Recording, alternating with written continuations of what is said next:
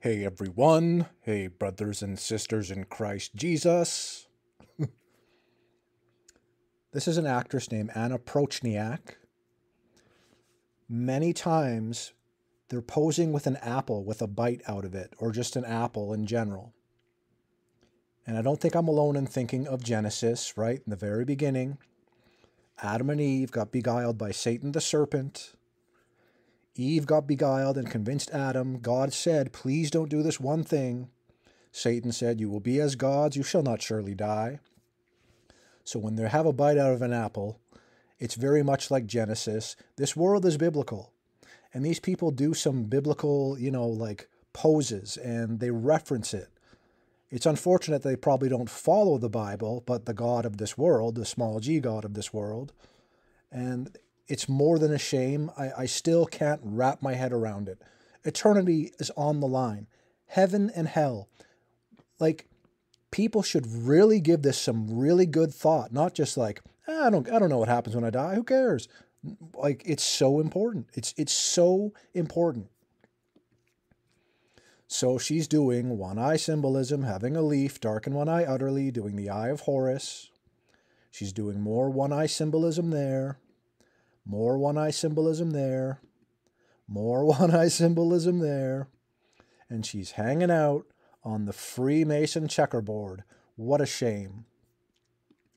I also wanted to add this. I'm not trying to be a negative Nancy, but a lot of people claim they come to Jesus in Christianity, and some people, and again, I'm hopeful that they do find Jesus and have salvation. Of course I want that. But some people, they make up a version of Jesus that is not biblical, and that is not the real Jesus. Many of you might be aware of this. A former Satanic Church member from South Africa. Did the former leader of a Satanic Church find the real Jesus? And there's a little article here. I will copy and paste this article in the comment section. So this guy claims to have come to Christ, but let's listen what Daryl says here in the comments. He says, hi, Mark. That's the author of this article. Several times Ryan, I think he misspelled it. It's like Rihanna, but I think the guy's name is Ryan, just spelled a little different. Several times Ryan expressed his disagreement with Christianity. You misquoted him about Christianity. It's not a gated community. It's open to everybody, he said. The kingdom is not a gated community. If I may, I'll leave quotes and timestamps from the video revealing his perception and attitude to Christianity. He met a Jesus that accepted his gay lifestyle, which the Christians in his life did not, nor his psychic practices. That Jesus and God, along with his spirit guides and angels, those of us that have been doing this for a while, when people have spirit guides and angels and all these things, it is demons. Yes, and yes, angels can visit people, and I believe we have guardian angels, helping out and doing God's work and protecting us. I believe that does happen. But so many people, he is a gay psychic that feels no reason to come out of both of those lifestyles, and he has his own spirit guides and all this other stuff, which are demons. People should not mess with this. It's in the Bible, and many people in the truth community are helping people to know that this stuff we should not participate in. So again, the Christians in his life did not accept his gay lifestyle, right? That's what we should be doing, nor his psychic practices. That Jesus and God, along with his spirit guides and angels, apparently approved of as well. The Bible was not important as it boxed people in. Unconditional love superseded Scripture, and all that matters is grace, not the established truth of Scripture. Christ consciousness, which is a huge, huge New Age red flag. It's blasphemy. Jesus is not a Christ consciousness, right? He didn't come and die on the cross so we could, raise our vibration and raise our consciousness. He died for sin. We're all sinners. We need salvation through Jesus' precious blood, his death, burial, and resurrection on the cross. So Christ consciousness reveals unconditional love. A lot of people, right? Love is love, and like unconditional love, and God is love. God is love, but he doesn't love everything. Why do people think this? And why do people think the homosexual lifestyle and community are fine with God? Because they're not. And then he goes on to say, after watching the video, here's a few more points. And this is all like in quotes. This is the former satanic priest guy. He says, people who say if you're gay or a psychic, it doesn't fit into the box, you're a devil. No, no, no. You need to find it for yourself. It's love. No, it is not. I was walking on the beach having a beautiful conversation, talking with God and my guides and angels. Those are demons in disguise, familiar spirits. A friend said, imagine a religion based on the teachings of Jesus, because it's not Christianity. The important thing is love. It's that teaching unconditional love. And he goes on to say, Jesus was one of the teachers that God impersonated to show us unconditional love. Some people will think that is a good, true statement. It's love, it's love. Jesus was just one of the teachers that God impersonated to show us unconditional love.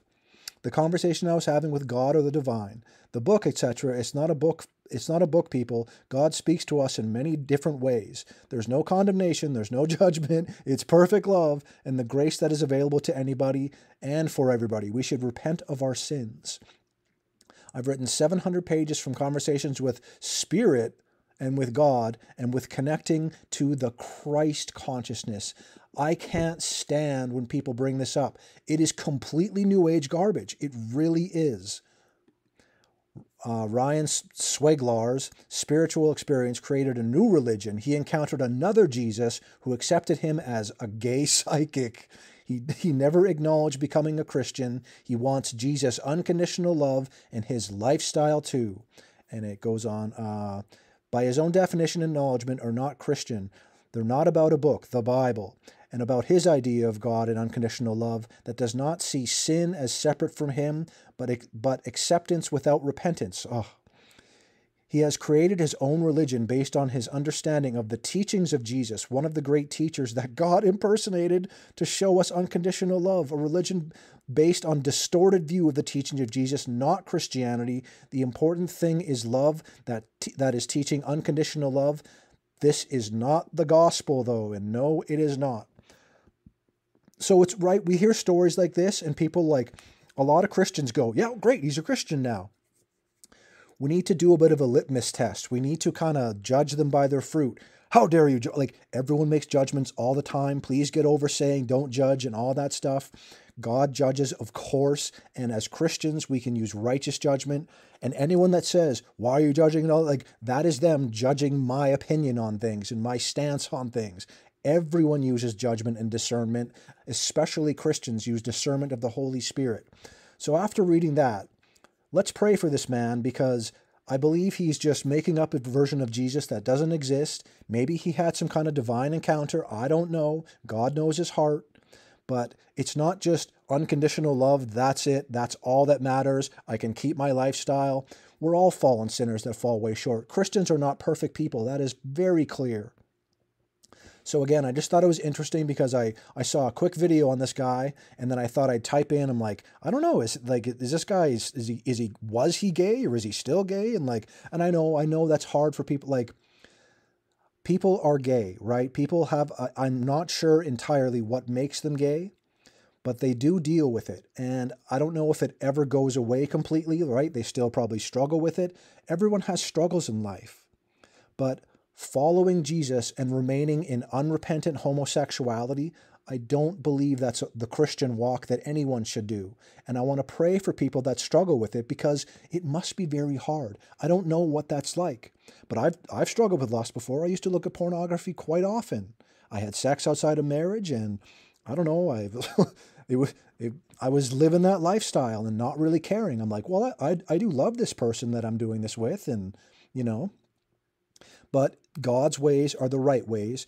And let me tell you this as an honest human being. Certain things that are hard at first, if you walk with Jesus and put him more first in your life, it does get easier. It really does. It's not going to be perfect, I don't think, until we go home and get raptured out of this hellhole. But walking with Jesus and putting him first is the right thing to do. And all of our sinful flesh nature, it's hard to shake that off. I know. We all deal with that stuff. And if someone says, I've never dealt with that, or I don't deal with it, they're a liar. Everyone deals with their sin, and we live in a sinful, fallen world. The world is promoting sin all the time. Pride of sin and abomination, right? So brothers and sisters, I just thought I'd add this to the end of that video of Anna here, taking a bite out of the apple like in Genesis. And then again, the satanic church priest guy, right? That's wonderful if he came out of that lifestyle, because it's deception leading people to hell. But when he talks about Christ consciousness, spirit guides, being a psychic and not repenting of it, and being a homosexual and saying it's unconditional love and all this other things, he needs to make some corrections, right? And if you think I'm judging him unfairly, I care about people and I want to point things out. I use people as examples because, again, none of us are perfect, walking a perfect sinless life. We all struggle, and I think we can relate to one another. I'm never saying I'm off limits to what I'm talking about. I'm including myself in everything I talk about.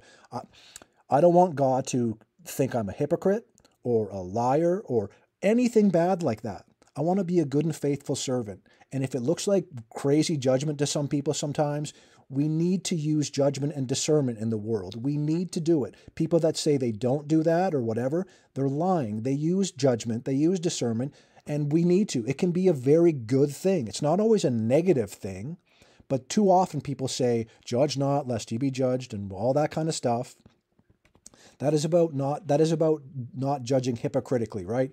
If someone does, like if I did the same things this guy does, and then I say, this guy shouldn't do it, but I can do it, like that would be ridiculous, okay?